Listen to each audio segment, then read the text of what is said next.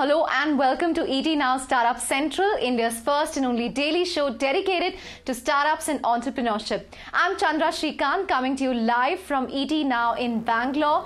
And Krishna, fingers crossed, I just hope there are no more results, at least for the next 20 minutes. Same here, Chandra, but first, a check on all the headlines that we're tracking here at ET Now Startup Central. Amazon delivers a stellar quarter, joining Facebook as one of the rare bright spots in the tech sector, which otherwise saw a slew of disappointing earnings. The e-commerce giant outperformed street expectations, helped by Prime and its Amazon Web Services cloud business. Now, if there's one e-commerce column that kept social media buzz all week, it has to be Saving Private Flipkart, which appeared on Founding Fuel, a learning platform for entrepreneurs. We have the author, Haresh Chawala, joining us exclusively on the show today. Flipkart co-founder Sachin Bansal says that he welcomes the new FDI norms, even as the clarifications mean the online major's retail arm, WS Retail, will have to cut down on sales. And on our weekly funding meter, we get you a slice of all the funding action of the week gone by.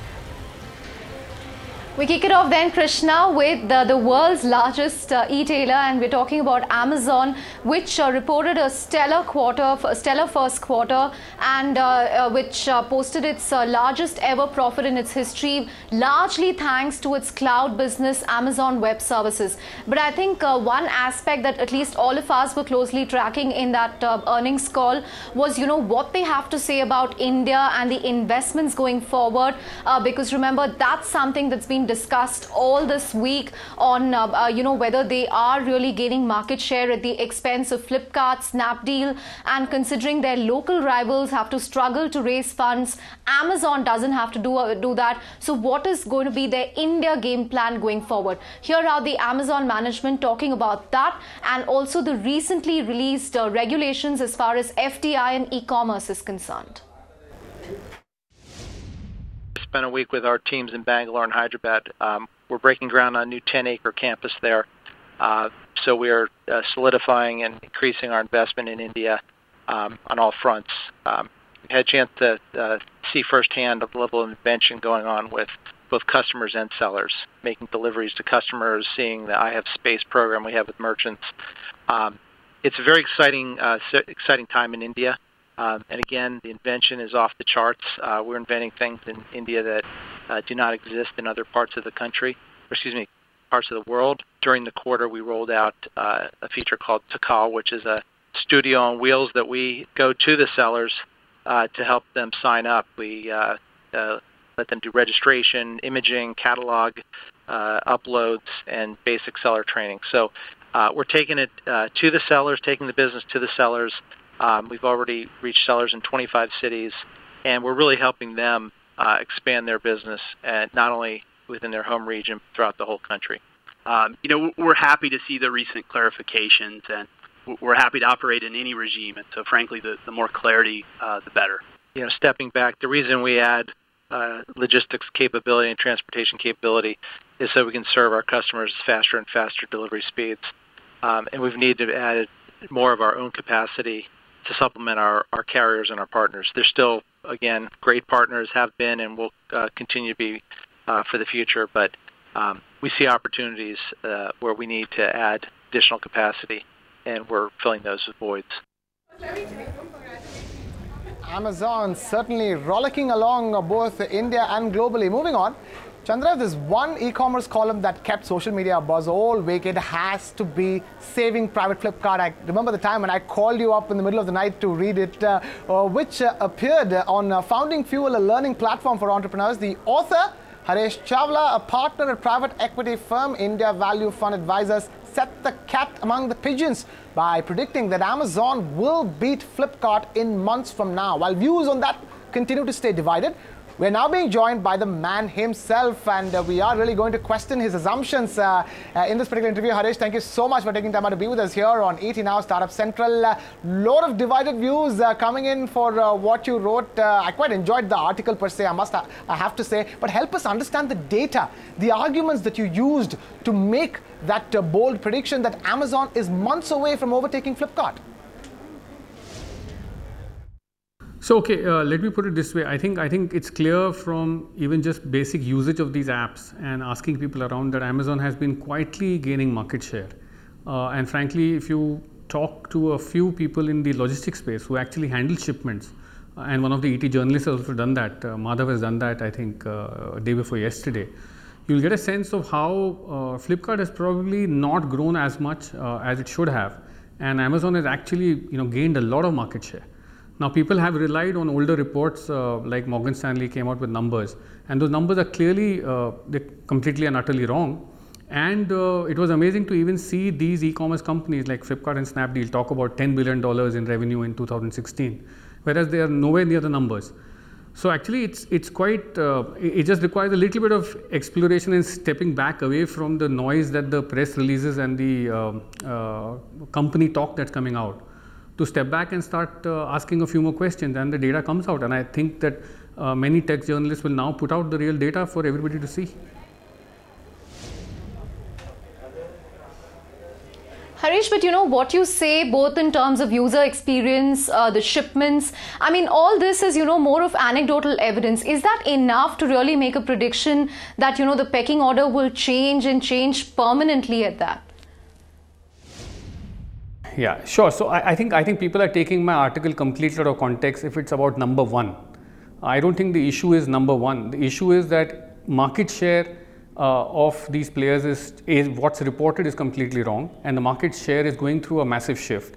And if these companies do not actually tighten their belts and get into the act, they will actually lose their first position. So actually that's what the context of the piece was. And the fact is that if you look at some of these companies, they have a large part of the portion of the gross merchandise value coming out of selling smartphones, which are a great way to generate GMV. So maybe GMV itself is not a great metric to decide whether a company is number one or number two. But the context was that we have a situation here where the kind of money that's being blown up in this space is not giving the returns that it should to these enterprises, and they should start looking at how they run their businesses and come up with a better plan. Now, the second part of the story is that they are now fighting strategics. So you have a set of companies that are backed by VCs that have got a limited horizon on the capital, and against companies which have got infinite, amount of capital, actually infinite period that they can continue investing in India. That mindset difference is what's going to change the market share as we go along as well. Haresh, a reason why Amazon has managed to stay so laser focused on the customer and why Flipkart had to look at more short-term metrics like GMV is also the kind of investors they have. How much blame should the VCs and investors really take if Flipkart has been too growth focused? Because at the end of the day, both of us know that GMV is what dictates the valuations here in India. See, I don't think it's a blame game at all. The fact is that Amazon wrote the playbook for e-commerce about 15 years ago. Everybody, Amazon, Alibaba, any e-commerce player in the world knows that it's a very thin margin business you're in. Now, if you end up taking your investor money and spending it in creating overheads that probably will never pay off, that's where the issue comes in. How much of investment has gone into creating a loyalty program for customers? How much has gone into creating a credit program for customers? How much has gone into actually Indianizing the business, which is creating a vernacular version of your website, or allowing creating buying guides? And a lot of Indian consumers are going to first time buy several products in their life. Who's going to tell them this story? So if all your money has only gone into either building overhead or passing on discounts, this is what's going to happen. I don't think VCs ever dictated what to do with their money. Therefore, not the blame actually, the whole issue actually lies with the way you build your business, and that lies only with the founders. Of course, VCs had put this pressure that you show me GMV growth, but I don't think any VC would walk in and say build overheads or build customer loyalty or retention rates that are so low. Haresh, granted that, Flipkart can't beat Amazon using Amazon's business model. But if there are levers that Flipkart can still use to its advantage, the local player advantage, what would that be? Now again, I cannot be sitting in this place and trying to figure out what Flipkart should have done, but I can tell you what it could have done. And some of the things are very obvious. I mean, they've been around in the business for 8 years. There were many things they could have done on the payment space to build. They could have built a loyalty program. They could have created a credit. I mean, there was no need for me to just keep on pushing out COD. Frankly, for a certain set of heavy customers or Flipkart first customer, they could have just billed me once a month. So there are several small things that could have been done, which could have all added up to a very unique experience with some of these websites. Again, there is no language being used. India is not just an English country. There is Hindi, there is Tamil, there is scores of languages in which you could have created content, and scores of languages in which you could have created even buying guides for products. So I just talked about that Indian consumers need hand-holding and support on how to buy, what to buy. And that pre-purchase process, nobody seems to have attacked very well at all. And even just to continue, maybe an investment in offline retail could have helped them. You know, India has actually a retail market. The offline brick and mortar retail is at a nascent stage, and therefore a combination of offline retail, let's say Flipkart stores, and an online presence would have probably given them much more of a moat to defend. Or even a shopping channel, for example. Another easy way to reach out to millions of people, stamp your brand in their lives and make sure you buy loyalty. All right, Haresh, we'll keep that debate which has largely been around Flipkart versus Amazon aside for just a bit. Tell us what happened to the likes of, say, Snapdeal, which Amazon just overtook just a couple of days ago to become the second largest e-commerce players in the country, and for the matter, even ShopClues. So I have not had a look at the numbers of these players, but my understanding is Snapdeal is also in a bit of a spot here because its overheads are actually as high in comparison to the GMV they generate, though they've been a marketplace for a while. And ShopClues, of course, is a different story. It's got a low overhead operation going. It's been a pure marketplace, but it trades in essentially largely low value products. So it's a different story out there. I think this last 6 months of resetting of the entire funding in the market, plus the fact that slowly everybody is realizing that the cost of getting an Indian consumer to come onto your website to transact and then to retain them are very high. So I think some of these realities have come to light only in the past 6 months, and that's going to really cause a lot of pain in these companies for a temporary period. I mean, I believe it will come back to them taking some hard decisions in the next few months, and hopefully they will find fresh investors who will come in probably at different valuations, but who will come in with a much more solid company with solid unit economics to back. So I'm a complete believer in this story. I think people can again take it out of context that I don't believe in Flipkart. I'm a great fan of their business, but I think the way the situation is, if they don't set things right now, they may be in a bigger soup as they go along. Haresh, let's talk about the other gorilla then, and obviously Alibaba. I mean, it's very clear India is going to be a big market for them. There's of course no clarity on whether it's going to be organic, through an acquisition. That's something that we're still waiting for. But how is that going to change the dynamics? See, my sense is the new e-commerce policy has made it difficult for an organic play to begin now, because to some degree, I think Flipkart, Snapdeal are in a great zone today because of the new policy. They have already built a certain engine and a certain scale, and with the new policy, a new entrant will find it difficult to just come and buy market share. So in a sense, in that limited sense, their moats are intact. However, the moats are not intact from the other end, where their overheads are large, where their customer retention efficiencies are low. So in a sense, at least one side of the battle has been settled with the new policy. So what could happen is that Alibaba may not make an organic play. They will probably would find it better to come and buy an existing player, which could be any of these 3 or 4 companies that we talked about.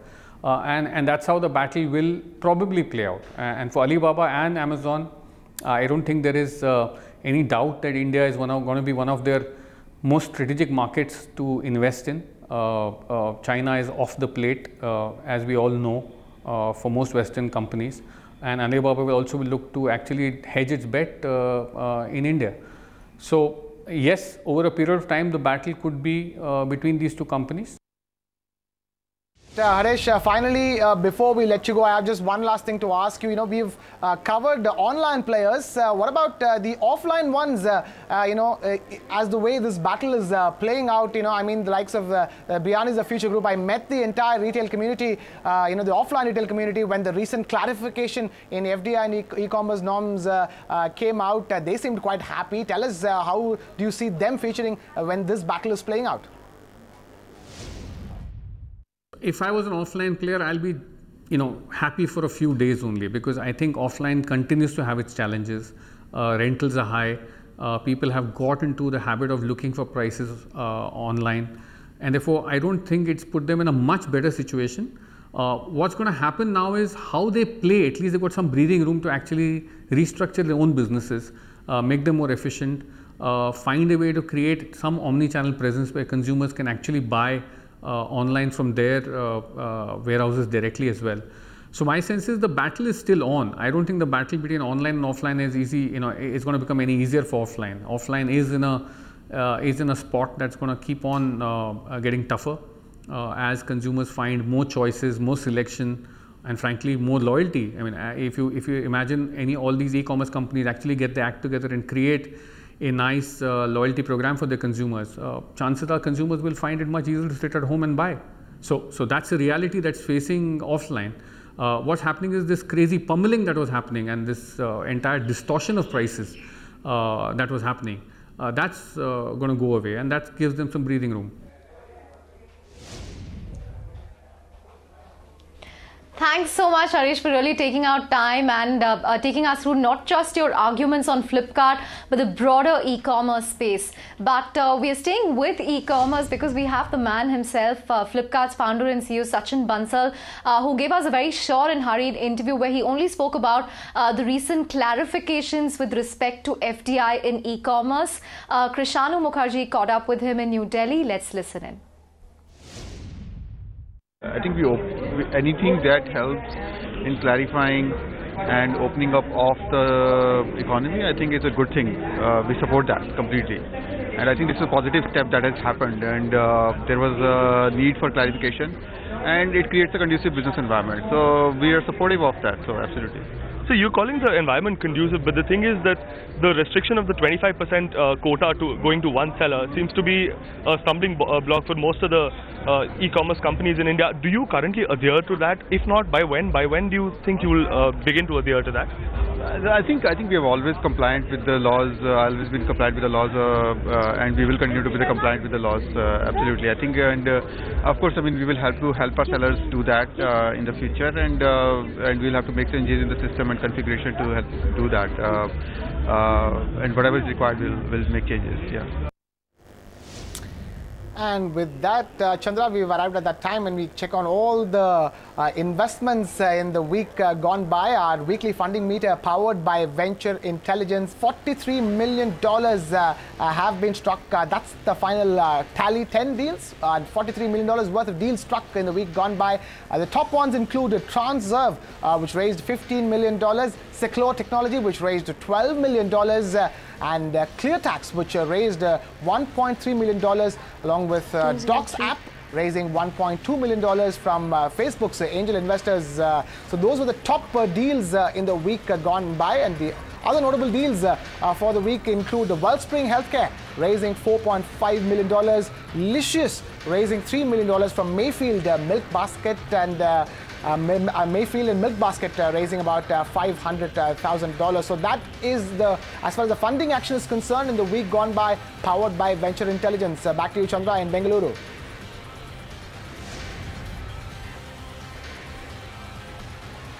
Thanks for that, Krishna. And like the trend we've been noticing, while VC investments have been volatile, dipping one week, rising one week, I think the only constant is a bunch of very active angel investors. So at least for startups at a very early stage, that's something to take heart from. But with that, we come to the final segment of our day, Number Crunch. And the number we are crunching for you today is 203596. If you're wondering what over $200,000 is all about, it's the total sales in a minute that Amazon witnessed in 2016 so far. That's according to data from Excel.com, a consulting firm. So, I mean, that is humongous, over $200,000 per minute. I'm not sure if Flipkart and Snapdeal release similar data, but I'm sure that will make an interesting comparison, at least if all three give India-specific numbers. But Krishna, that's some number to take away from, and I guess it's the perfect end to a show that's been packed heavily with e-commerce, right from the word go. Chandra, it's been packed with so much of Amazon and talk about Amazon and the number crunch also about Amazon. Just want to remind our viewers that this show wasn't sponsored by Amazon. It just happened to be in the scheme of things. But with that, we wrap things up here on this edition of ET Now, Startup Central. But don't go anywhere. Keep watching ET Now. Coming up next is Market Watch.